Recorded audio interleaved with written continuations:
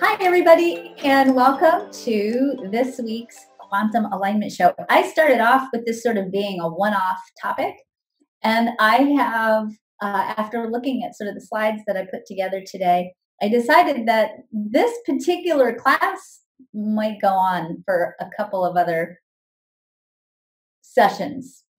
This week, we're going to talk a little bit about other factors that are making the times that we are in right now pretty notable, and on a certain level, maybe even a little bit challenging. And I actually did the show for myself because I don't know how it is for you guys, but I've been really surprised and frankly struggling a little bit with some of the things that I've been reading on social media, to the degree to where I have really kind of backed away from my personal Facebook page in particular.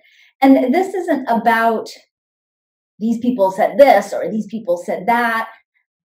I am, because of the nature of how human design works, I know that there's a lot of room for interpretation of information, and that our own personal self and our own personal sense aligns with what's necessary for us to understand in the moment to facilitate our growth.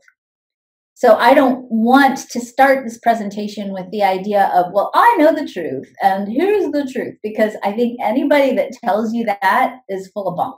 And I'm telling you that from a point of view that truth and reality, and how we perceive truth and reality, when we understand the physics and the science behind perception and the biology behind perception, is a very individual thing.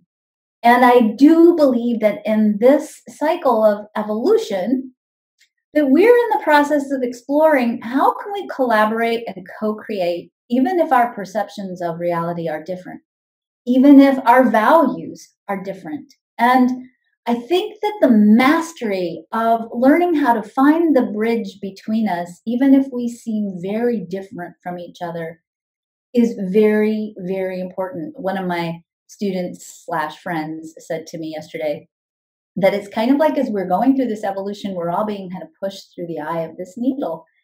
And if you think about, that compression of all of us sort of having to kind of come together and move through this portal or this gateway into being in the world in a different way, in a way that isn't polarized, that isn't binary in the way that it functions, because of the evolving human design chart and the story of our own evolution that's built into human design. We see that we're moving out of a binary world, this or that, black or white, male, female, into a quantum world that has unlimited possibilities and unlimited permutations. And so we have to sort of transform into a new paradigm that opens us up away from this or that, this binary way of thinking that is so inflamed right now in our consciousness. That compression is sort of forcing us to have to shoulder up against each other and to discover not only those places where we're different, which seems to be where we're really focusing our energy right now, but also cause us to have to really look at, where are we aligned? Do we have commonality? Where can we find those places that creates expansiveness in the way in which we are together, rather than divisiveness that's around looking at where are we different? I believe that our gene code tells us a lot about who we really are. The genetic code of who we are has so much mystery in it and so much information in it. If we take ourselves down to a genetic level and we look at my genes versus your genes, we are so imperceptibly similar. Or rather, I would say we're so perceptively similar and so imperceptibly different. I mean, it's very hard to point to the genes that make us who we are in the context of all of the gene code that tells us how much alike we are. I think that we're learning, hopefully, as we go through this, to individuate ourselves as our authentic selves, for sure. That's also part of what we're here to do at this moment. But we're also looking at how can we be who we are and allow others to be who they are, and come together in a way that supports us in collaborating and creating ultimately a new era of sustainable, equitable, just peace. That's my preamble for today. And now off my little soapbox and into a conversation about truth. How do you know what is true? And I think that this is a really humorous, in some ways, conversation to have through the lens of human design, because human design says you're here to find your own truth, right? Your own inner authority is going to support you in discovering what is true for you. And at the same time, human design is, if you look at traditional human design, it's a system. It's called the human design system, right? And so a system by nature has a certain doctrine or pedagogy associated with it. So it's very tricky to teach a system that says, find your own truth. And sometimes that truth falls somewhere outside of the system, and it creates a conundrum for the system itself and for the people learning the system. And it's certainly something I have wrestled with personally for many, many years. And some of you may have felt that too. When you open up Facebook or you go to your family dinner table, because we have that in my family too, you might find there are a lot of different stories going on about what's happening on the planet right now. I want to break this down a little bit for you to speak specifically into, how do you know what's true for you? How do you know what feels correct and aligned for you, and whether you're actually perceiving the truth that's yours, or whether you're reacting to something else that's causing you to align with the truth that maybe not actually be really true for you? I know that sounds like a lot, but the picture here says it all, right? So I'm not exactly sure what these animals are. I think they're meerkats, but they're super cute, aren't they? All right, so I found this cartoon from Carl Sagan, and I thought this was sort of a really good quotation to sort of begin our quest today. The quotation says, "There is perhaps no better demonstration of the folly of human conceits than this distant image of our tiny world. To me, it underscores our responsibility to deal more kindly with one another and to preserve and cherish the pale blue dot, the only home we've ever known." All right, so we are going to explore intuition through the lens of human design. And I want to unpack a little bit about what is intuition and why is it important to knowing how you figure out what's true for you. You have right now, in your current experience, you're down at the bottom of this chart in the white part. You are experiencing earth consciousness. You're a human being in a human story. That human story has linear time as part of its story. We all work on clock time. We all work on linear time. We're very deeply entrained in this dimension to go from 1 to 2 to 3 to 4 to 5 in a linear sequence.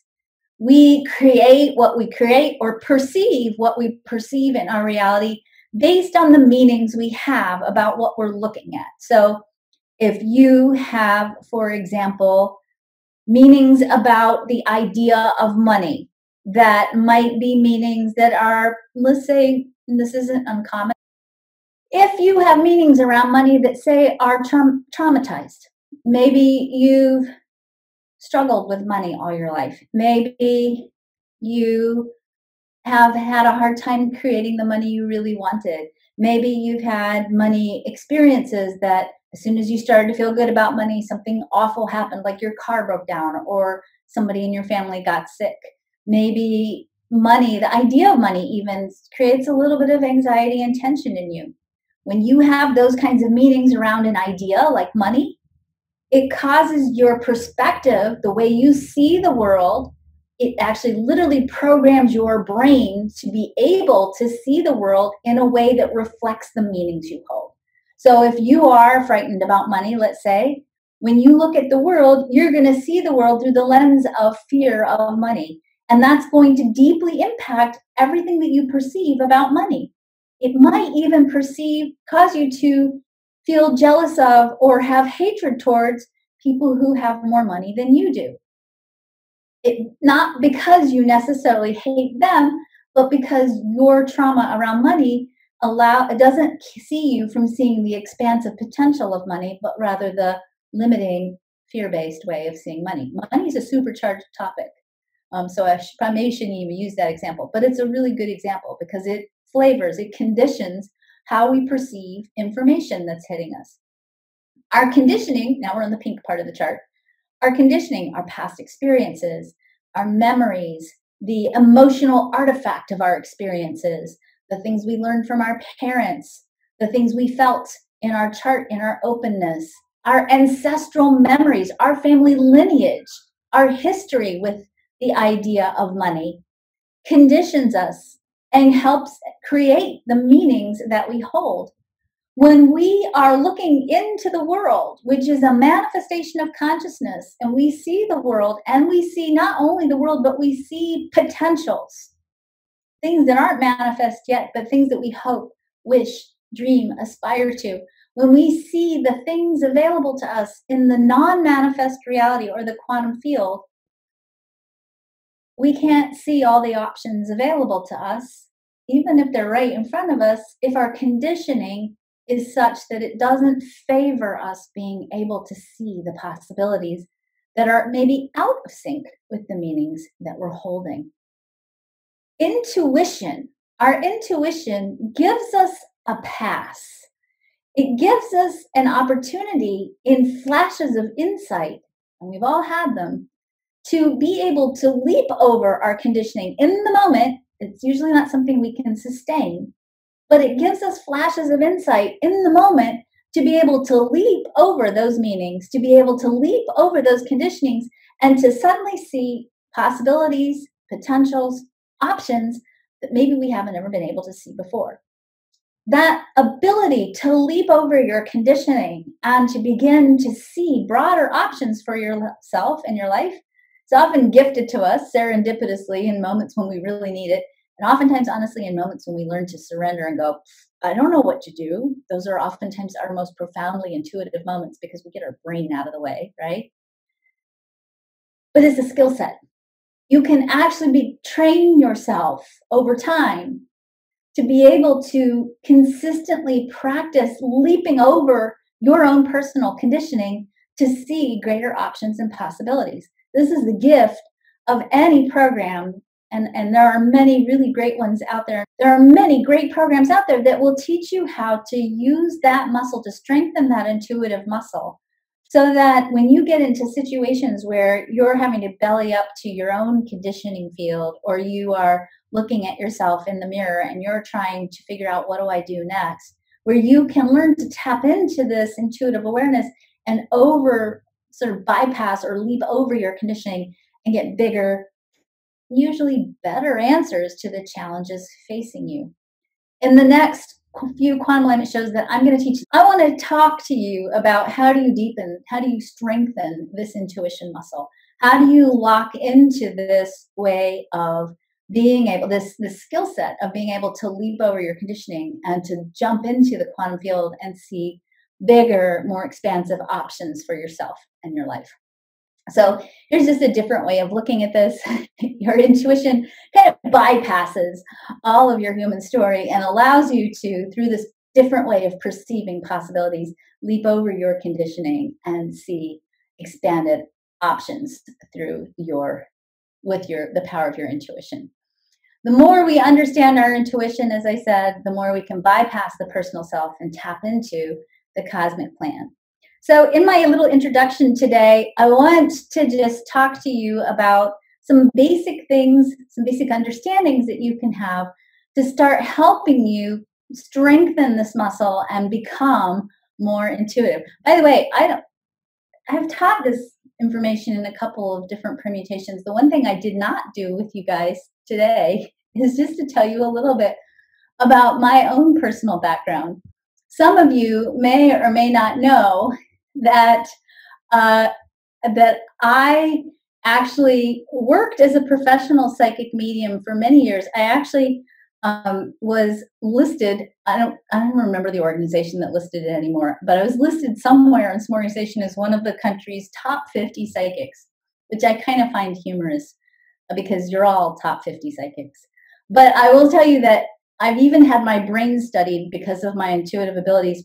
And that's not meant as a boast. That's really meant as that was this very surprising twist and turn in my life.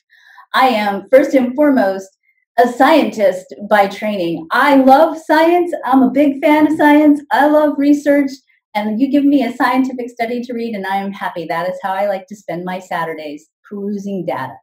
And when I was about in my mid 30s, I had moved to Sedona, Arizona after being led there by responding to my sacral, and very quickly found myself to be broke and struggling to raise my children by myself as my marriage sort of fell apart, which is a very typical thing that happens when you move to those kinds of consciousness hotspots.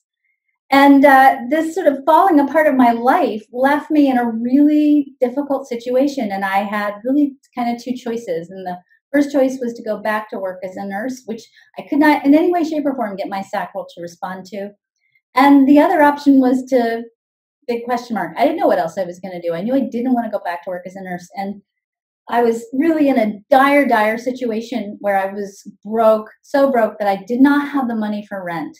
And rent was due in 2 days.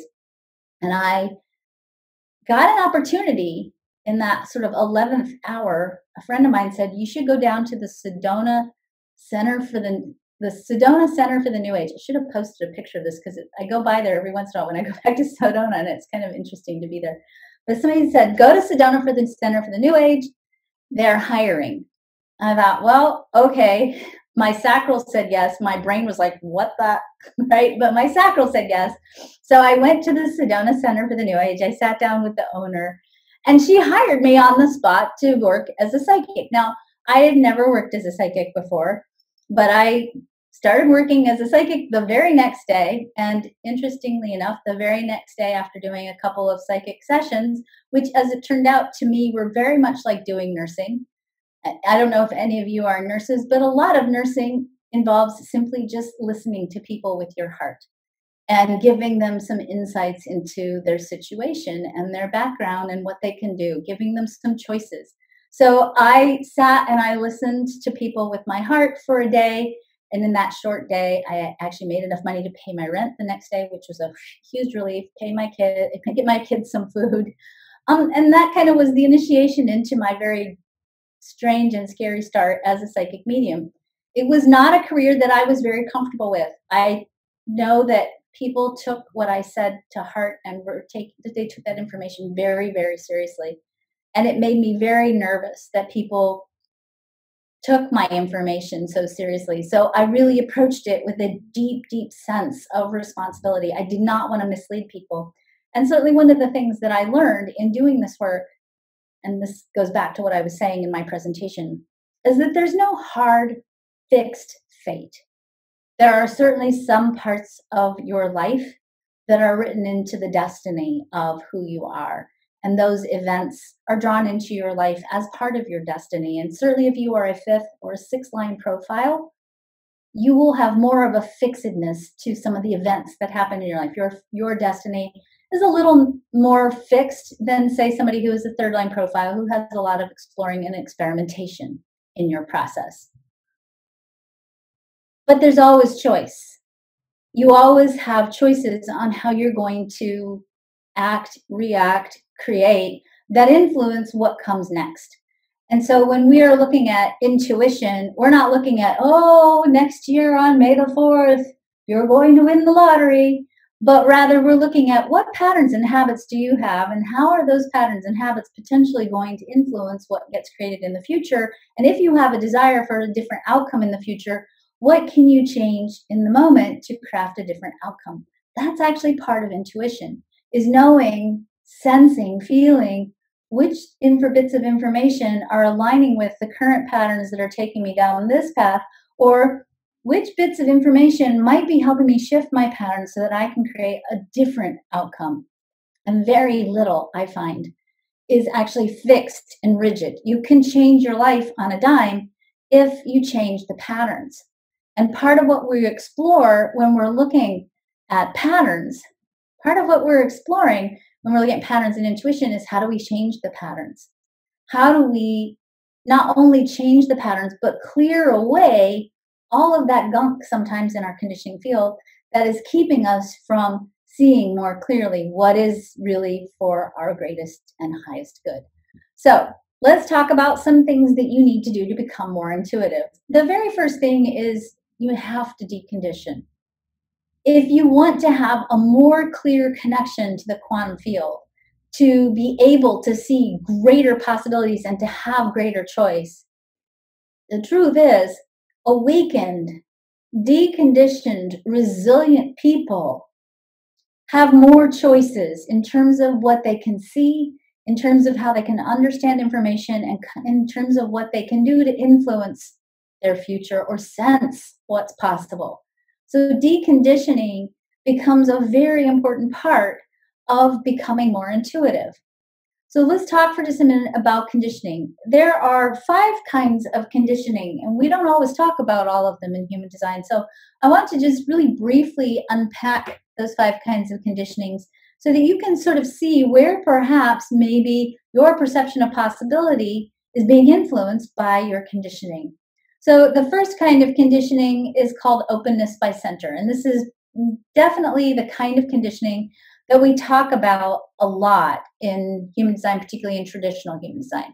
Wherever you have white on your chart or openness in your human design chart, that's where you're taking energy and information in, and you're taking that energy and information in from the world, from the current collective consciousness.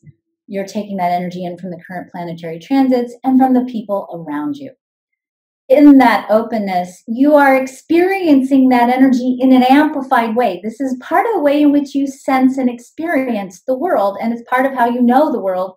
But because you experience it in this amplified way, it oftentimes happens that we get confused about this energy. And instead of going, oh, I'm feeling this, where is it coming from?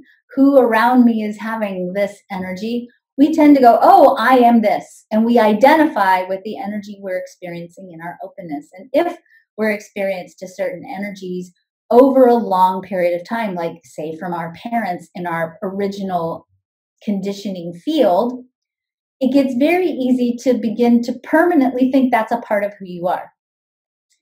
In our openness, because we amplify, and because sometimes that amplification can actually be uncomfortable, especially like, let's say if you have an open emotional solar plexus or an open identity center, you're amplifying people's stories, you're amplifying the trauma of people's stories, you're amplifying the emotions of people's stories, you're very empathic and it's intense. And many of you who have that configuration right now at the planet at this time, you're feeling it big time.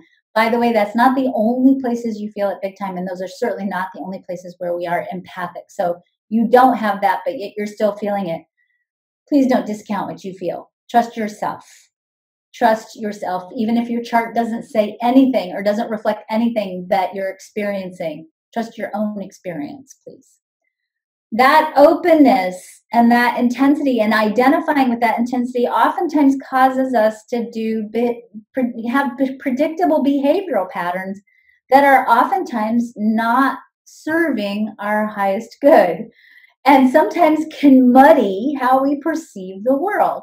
So I'll give you an example. Let's say you have an undefined throat or a non-motorized throat. So let's say you're a generator or a projector or a reflector. Those 3 energy types, and this is actually what I'm going to talk about in the next quantum alignment show. I'm going to talk about unmet energy needs. Those 3 energy types have an energy need for recognition and attention, because that's how you get your energy activated. You need to be seen. You need to be heard. And being seen and heard is an important part of getting your energy activated. If you don't know that about yourself, and this is why understanding human design is so important. If you don't know that about yourself, you might be making decisions about what you think you want in your life or what you think is truth in your life because you want to be getting attention for what it is that you know, or you want to be getting attention for and being seen for doing something that you know is going to get attention conferred upon you, because your energy needs to be recognized are sort of influencing how you see the world. I think that it is an important conversation to have, all of us need to have with ourselves as we share information or embrace information as truth. I think it's a really important piece for us to ask ourselves, why do I like this information? Why am I resonating with this information? And most importantly, why am I sharing this information? Because there's a difference between sharing information because you think this is important, people need to know this, versus sharing information because you crafted an identity around being a renegade or being somebody who knows fringy stuff or having something to share because that might be shocking because that shock gets recognition and attention. And these are very subtle and insidious patterns sometimes to explore. These are oftentimes shadow sides. I mean, very often shadow sides of our definition and shadow sides of our openness, of our charts, that can sometimes make our motivations and our drives a little bit muddied. And I certainly would say in an environment that is potentially inflammatory, and certainly as the idea of being binary, that whole concept of being binary, which invariably creates divisiveness because it's this or that, in a concept of binary thinking that's under intense emotional pressure right now because we're actually getting ready to leave that behind, but it's under pressure right now. It's very important that we gauge with great responsibility the words we use, the information we share, and really get clear about the motivation underneath why do we feel compelled to share it. Please know I'm not saying this as a judgment around anything that anybody is saying, because I'm not. I'm inviting all of us to explore before we use the power of language, which creates the template that ultimately has the possibility to be translated into form. Before we use our words and share, what's the driver behind why we're sharing what we're sharing? Because if we're doing it for the right reasons, then that information creates a whole different potential for action. And if we're doing it because we have underlying drivers that are not necessarily true to the alignment with our authentic self, what we end up sharing actually isn't sustainable and actually has the potential to add to the flames of a concept that's under intense emotional pressure. Again, I went on my soapbox, so forgive me for that. Openness by center is a way in which we get conditioned.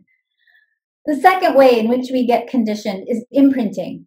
Your family of origin, their energy field is going to imprint you, but not just their human design. And I think we have to have this conversation too, because sometimes in traditional human design, we don't talk about this. You are biologically, on a neurological level, conditioned by the way your parents behave, by the way they think, by the way they approach challenge, by the way they deal with frustration, by the way in which they demonstrate or fail to demonstrate resiliency, decision-making skills, their own self-worth. This embodiment of their own consciousness also imprints us. We are informed about how we can potentially show up for our own lives by the ways in which our parents behave. By the way, you are also imprinted by the current level of consciousness on the planet. That the way the world is thinking is also influencing you and imprinting you. You are not immune to the conditioning of collective consciousness. We also have generational energy patterns. You actually inherit your human design from your grandparents, and your parents inherit theirs from their grandparents. You, as a child of your parents, are carrying energy that's similar to their parents, and it creates this sort of interesting intergenerational family dynamic that contributes to ancestral lineage and memory and having to work through karmically patterns as an adult that oftentimes have the potential to actually heal your family legacy in many, many ways. Your genetics, your actual genetic makeup, and your ancestral memories that are encoded into the protein codes on your genes, your epigenes, also are going to condition you and influence how you perceive the world and how connected you are to the quantum field or possibility thinking. Last but not least, your own programming. And human design is a very unique way to talk about programming. So I want to break this down for you This is going to be a super cursory overview of this concept. And for some of you, it might blow your mind if you've never heard it before. For others, you're going to be like, yeah, Karen said that before. So you have within you, within your energy field, a crystalline template that is integrated into your human design. At the moment of your conception, your father's energy actually called forth what's called a design crystal out of the earth. That design crystal, which is the crystalline code, it's not a physical thing. You won't find it if you do an autopsy, but it's a crystalline code of information.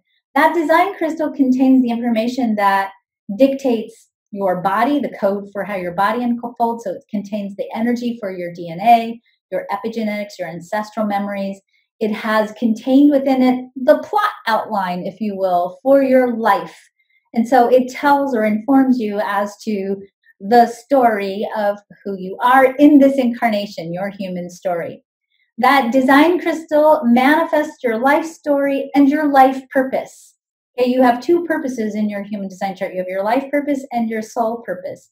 Part of your job in this incarnation is to find a way to meld those two so that they're happy together and functioning without wrestling with each other. That design crystal is bundled with a magnet. That magnet is called the magnetic monopole. It is a magnet that only attracts. It has one pole, and it's an attractive pole. It pulls things into your experience. Your magnetic monopole, the one that is specific to you, is encoded with what your design crystal needs to experience to make you, you in this lifetime. So certain things that are pulled into your life experience, like let's say perhaps for some of you, especially again, my fifth and sixth lines, your soulmate partnerships, the people who you meet who end up being catalytic and seminal in your life story, the cataclysmic events that end up being seminal and transform you into the person you are. Some of these things are already encoded into the monopole and they are attracted into your experience. As we evolve, this is a really key and beautiful thing. In the most recent evolution of humanity that started in 1781, one of the things that emerged during this evolution was the energetic capacity for us to intentionally and consciously program this monopole. So our ability to create choice and to program our heart centers, which is actually where the monopole lives, it lives in the heart. That capacity that we have to create from our hearts and influence what we attract into our lives is a fairly new part of our human story. This is a brand new way of being and creating in the world. And the way in which we go about creating is in tremendous flux as we move into this bigger shift in human consciousness. The monopole sits in the G center, which is the diamond in the middle of the chart. The design crystal, by the way, when you're born, takes up residency in the Ajna center. There's one more crystalline code. One more crystalline code called the personality crystal. The personality crystal contains the code for your soul purpose. Your whole soul can't get here and be inside of you. It's too big, too expansive. It's non-linear. It's not 3D. But you have a code that illuminates the purpose that your soul is seeking to learn through this incarnation. That purpose is encoded into what's called the personality crystal. The personality crystal combined with the design crystal, by the way, the personality crystal resides in the Ajna center. I'll go back to this slide. So the personality crystal sits in the Ajna. The personality crystal sits in the head center. The design crystal sits in the Ajna. And the monopole lives in the G. The personality crystal, by the way, all the black numbers in your chart, that's the code for your soul purpose. All the red numbers in your chart, that's the code for your life purpose. That's the encoding of the design crystal.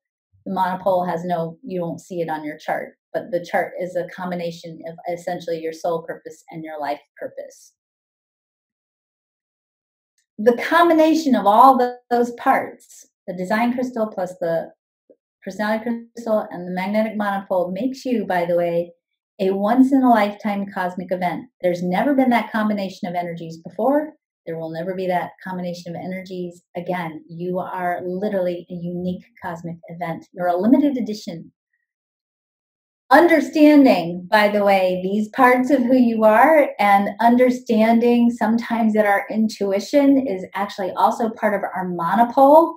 saying, "Ooh, we need to have this experience because it's an essential part of our destiny. I need to move here. I need to go meet this person. I need to go to this city." My youngest son, about 2 years ago, felt a deep, deep pull to move to Austin, Texas. He was living in Minneapolis with us at the time, and he was really confused. He was like, "Why do I need to go here?" But he did, and very shortly after he went there, he ran into an old friend from high school who he had met several years ago, and they had sort of been chatty a little bit online, but he hadn't realized she was living in Austin. And of course, they fell in love and they are now married. He is a 6 line profile, so he has a certain amount of fixedness in his destiny. And I do believe his monopole and his intuition, as a function of his monopole, was telling him, you got to move to Austin because that's where your soulmate lives. The second thing that is important to do as part of activating your intuition is you've got to know yourself. You've got to know yourself, and part of that is understanding that some of what's attracted into your life is part of your design crystal and your monopole, pulling those things in. Your human design tells you a lot about how your intuition works. So in this next little section, this is the part that everybody loves, right? In this next little section, we're going to explore the different kinds of intuition, the different channels that your intuition works with, and how to look at your chart and get a better sense of maybe what your intuitive channel is. If you think about intuition sort of being like, this is going to date me so much. I used to use this example all the time. Does anybody still like use the dial on your radio? I don't have that even in my car. I have like a button I push. Okay, well, if you think of your intuition as being a radio, I'll just go with that. And it's not Sirius radio, it's regular old radio. And you're like trying to tune into the music that you want. Your radio, the music that you want is coming in on different radio frequencies, and those radio frequencies are calibrated, right, by the dial that you twist if you're really old and remember that like me, or if you're pushing buttons, if you're more modern.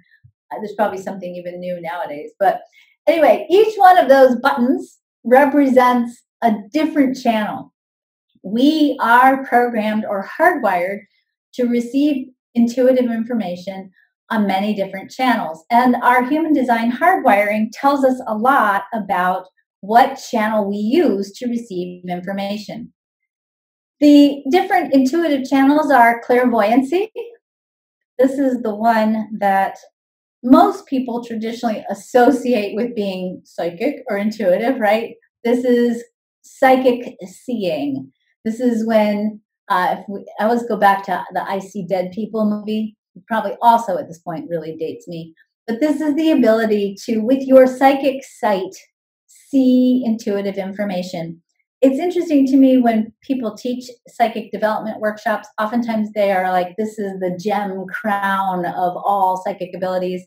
And I don't think that's true at all. I think that's bunk. All of them are the crown jewel of psychic abilities. Everybody's different. And there's not one way of intuiting that's better than others. The way that's right is the way that's best for you. So I think we oftentimes try to develop a certain intuitive capacity. And I think, why not develop what you got and use it and trust it and rely on it? Some people are going to be more naturally clairvoyant. They're going to see in their mind's eye. Clairaudience is hearing. This is the one that gets a little bit trickier sometimes because this has a couple of different permutations. First of all, this is literally intuitive hearing, meaning that sometimes when you have this as your channel, you can hear like when people aren't actually telling the truth, right? Their voice sounds funny and you can tell like there's something that's off with what they're saying. This is also having an inner hearing, like you'll hear voices, which, I worked for about 6 months as a nurse in a psychiatric unit, and I'm always a little bit nervous about telling people, you should listen to the voices in your head. But you should listen to the voices in your head if they're telling you good things. If you have a voice in your head that's telling you terrible things, then we need to get rid of that, because that's not clairaudience. That's probably your conditioning and probably a symptom of low self-worth. So clairaudience is hearing intuitive information. And sometimes if you really learn to tune into that, you'll learn to hear that voice, that psychic voice you hear, your guidance, has a very different cadence than even your own voice. Clairsentience is sort of being empathic. It's feeling intuitive information, and it can be done sort of very viscerally. So sometimes it's like it hits you and it just doesn't feel right. Sometimes it's that those goosebump confirmations that some of you get, or your hair's kind of standing up on end. We feel intuitive information. Clairolfactance is kind of an odd one, but it's an interesting one. I have a daughter that has this. She's clairolfactance means you literally smell psychic information. And actually, if you think about our language, we have built into our language words that indicate that we have an intuitive sense of smell, right? We say something like, if you say, "Oh, I smell a rat," or something smells off about this, right? That's a statement that we make. This sort of implies something doesn't smell right. And that's a different way of saying there's some old clairolfactance happening here. You'll find sometimes, especially if you're medically intuitive, that you can smell when somebody isn't well. As I said, my oldest daughter has this, and we joke she's the pregnancy sniffer. She can smell when women are pregnant, like instantly, way before they even get a positive pregnancy test. It's really interesting to hang out with her. And if people are sick, she can't be around sick people because she can really literally like smell it. Clairolfactance too, if you are working, say, with somebody who has, like if you're working with a psychic medium or some really good psychic mediums, they can smell the sense of people who have crossed over. Like this is one of my intuitive channels. And when I do mediumship, I don't do them anymore. But when I did mediumship readings, I could always smell the person, the crossed over loved one. So sometimes if somebody drank a lot of coffee, you could smell coffee in the air. It was very common for older gentlemen to show up with the smell of cigar. Angels oftentimes showed up, and you could smell roses in the air if you connected with angelic energy. Dreaming is another way many of us receive intuitive information. We get our information at nighttime or in dream time. And claircognizance is actually a really profound way of being intuitive, but it also can sometimes be, especially in our more linear world, the more exasperating way to be intuitive. That's knowingness. You know that you know. You don't know how you know that you know. You just know. And it's very difficult sometimes when you have claircognizance to try to explain to people why it is you know what you know. There are 3 sources of intuition. I put this in air quotes because it's actually a little bit different. And we oftentimes talk about intuition.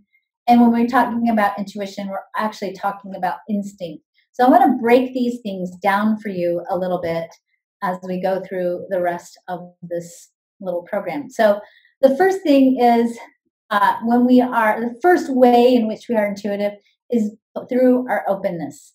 And this is certainly a way in which we experience intuitive information as empaths. This is a way we sense and feel the people around us. And it is a way that it's very different, clairsentient. If you have a lot of empathy or a lot of openness in your chart, you're really going to express your understanding of others through how you feel them, through your openness. That energy is going to come to you from other people's energy fields that are impacting yours. The second way of being intuitive is actually our instinct, our animal survival instinct. Your splenic center is designed to give you an instinctive pulse, and that pulse often comes, usually almost always, comes in the form of fear. That fear actually is an important pulse. We talk a lot about fear being, we don't want to be in fear. We want to ignore fear. Fear is bad. Fear actually is really, really good under certain circumstances. So if you get that sort of fear-based, like, I should not go into this dark building in the middle of the night feeling, that's an important, intuitive, instinctual impulse that is telling you your survival is potentially under threat. And you should not do this. I don't want you all to discount the real purpose of fear. And fear has a purpose of actually protecting us and keeping us safe. And I think sometimes we try to bypass it. Now, I want to just add a little disclaimer here. This center is under a tremendous amount of evolutionary pressure.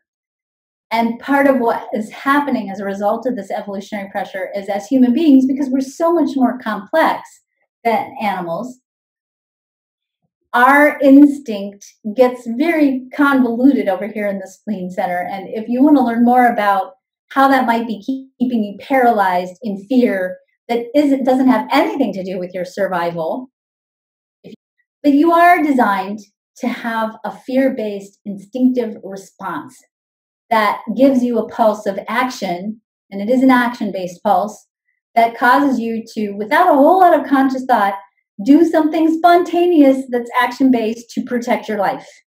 You might run from a bear, right? Or you might choose to not go in a dark house. Or you might listen to that inner prompting that's telling you, shouldn't go to Texas right now on vacation, right? Some of those kinds of things. Real, actual intuition, and this is not, the way I'm saying this is not to discount those other two pieces, because those are also equally valid ways in which we understand and experience and know the world and what actions we need to take. But real intuition, beyond sensing, feeling, being empathic, comes from different elements in the chart. These are the places where we are able to, by design, leap over that conditioning field and see bigger possibilities, bigger parts of the timeline, other options for our current reality, and have deeper insights and awarenesses as to what's actually going on in our lives. So I'm going to run through this next section in the presentation, and I'm going to encourage you as I go through this to print this off, get your chart out, and start looking at your own chart and see what do you have defined in your chart, and how might that be influencing the way in which you experience your own intuition and your knowingness around what is truth for you or not. So clairvoyance, seeing, and also dreaming, those two channels, are associated with the gate 63, the gate 64, and the gate 61. Clairaudience, hearing, psychic hearing, is very, very often associated with the knowing circuit or any individual circuitry. This here is the knowing circuit.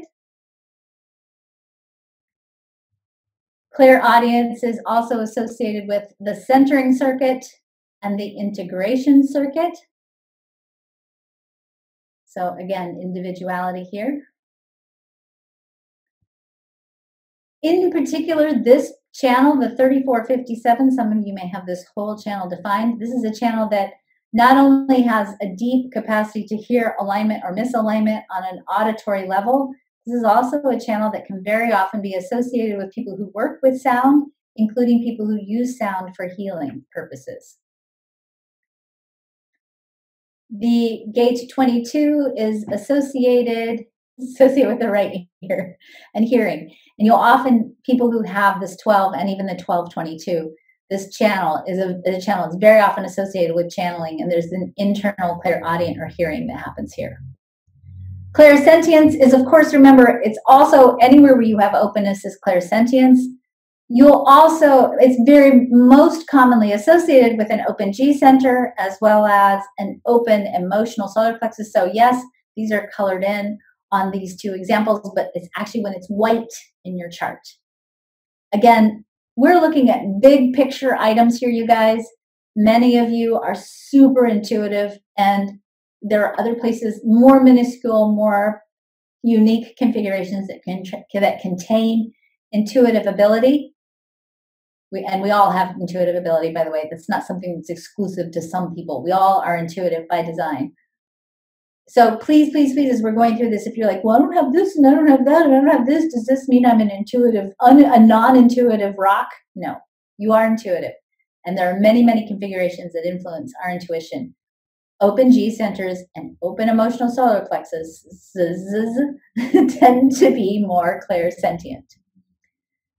The sensing circuit, which is all about storytelling and emotional feelings and embodiment and sensuality and sensing the world, has a lot of clairsentience associated with it. These are people that often can tell true stories. If you have this energy, you can tell true stories about people even if they can't see the truth about themselves. Clairsentience too can often happen in the channel 1949, especially if you have the gate 19 defined. This is a very, very sensitive, aware channel that has deep emotional awareness of what people need to be intimate and deeply connected or not. Clairolfactance, that's psychic smelling, is often associated or most commonly associated with the channel 4426. So this is the gate of the channel where smelling is located. This is also sort of, I hate to call this channel, I'm going to use a bad word here for a minute. This is an internal BS detector with this channel. You can totally sense when you have this, anything defined in this channel, whether it's both gates, a gate, one gate, two gates, the channel. If you've got any definition in this channel, your ability to feel when someone's in or out of integrity is pretty high. Claircognizance is knowingness. It's interesting to note that knowingness and clairaudience are located in the same places. That makes translation of what you know into words that much more challenging. It's often difficult when you have a lot of knowingness to translate it, like you know, but you don't even know how to say it sometimes, like you just feel it. The second thing that makes knowingness a little bit more challenging is if you have any logical definition, or you have people in your life who have a lot of logical definition in their chart, they're going to want to demand, how do you know that? And you can't tell them how you know that. You just know it. And if you have logic in your own chart, it causes you to doubt your own knowingness. If you have an open head or an open ajna, which is most of you, you will tend to be good mind readers, which is important for you to understand, because if you're standing in the energy field of someone who has a defined head in ajna, you're absorbing the way that they think. And you could be potentially absorbing their inspirations, their ideas, their thoughts, their belief systems. And if you're not careful, it can cause you to misidentify with your own drivers and your own ideas and your own motivations. An open throat is often really powerful when you want to be a channel, or a lot of good channels have open throats, undefined throat centers. The channel 1222, especially the gate 12, which is the one that connects to the throat, is also very commonly associated with people who channel. And when I'm saying channeling, I'm not just saying, the people who are rolling their heads up into their eyes and some entity is coming through them and they're talking in a strange voice. This is having access to divine information and transmitting it without having a whole lot of awareness of it. So you might be, let's say you work as a therapist or a counselor or a coach. And you have this definition in your chart. You might find that you say things to people as part of your therapy sessions or your coaching sessions, and they're eloquent and they're brilliant. And your clients are like, whoa, can you say that again? And you can't because you just brought that information out of the cosmic field, out of the quantum field through your mouth, and it's not existing on the timeline anymore. It's gone. So I always recommend, if you got this configuration, you better be recording your sessions so your clients can go back and listen to your brilliance. You should go listen to it too. Also, if you have a defined head in ajna, but no connection between the ajna and the throat, that's also oftentimes a nice configuration for channeling. Again, if you have none of these and you're a channel, that doesn't mean you're not a channel. It just means you don't have these defined in your chart. These are associations and common correlations in the chart. There's not a this makes this kind of a configuration in the chart, all right? The spleen. The gate 48 tells you when you know enough. The gate 57 gives you the intuitive pulse that helps you know the future. The gate 44 helps you understand the past. The gate 50 gives you the intuitive awareness to know what others need. The gate 32 gives you a deep inner sense of when the timing is right. The gate 28 gives you the instinct around what's worth living and fighting for. And the gate 18 has an intuitive awareness of what patterns need to be corrected to make things more joyful. The sensing circuit has a deep capacity to understand the past and what has come before. The logical circuit understands patterns and is really, really good at predicting the future based on its understanding of patterns. That's what science is. And last but not least, and I'm not going to take credit for this, this is based on the work of Dr. Eleanor Haspel-Portner, who has done amazing, really deep, rich work in many, many areas of human design. But doing in some, according to some of her research and her work, angels themselves have a design. And that people who have definition in any of these gates or channels oftentimes are able to very easily plug into angelic circuitry and have a really clear connection to angelic energy and use that energy as a source of guidance and information.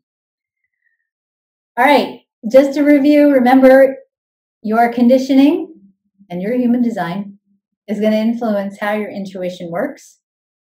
It's a muscle. And the more you can build that muscle, the better able you are to interpret that information and to go beyond your conditioning to see what feels like truth to you. I want to just end with this thought, and this is an important thought, and this is what we'll be unpacking in my next session. It's very difficult to have a clear connection if you haven't healed your own trauma. When we experience trauma of any kind, and in my definition of trauma, that's any event, perception, or experience that's caused you to lose your connection with your own lovability, with your own sense of value, and your right place in the world, you haven't cleared that trauma. You create what's called a protective identity. That identity is something you put in place to keep yourself safe so you won't be re-traumatized. Protective identities make it really hard sometimes to see what's true because they're always funneling perception through what's necessary to keep you safe in a reactive way. So we have to explore the role that trauma plays sometimes in our intuitive perception and our understanding of what is true. In the next session, I'm going to talk about unmet energy needs, your human design type, and how to understand reactivity versus your intuition. Awesome. All right. You all have a great week and a great weekend. Thank you all for joining me. We'll see you soon. Bye.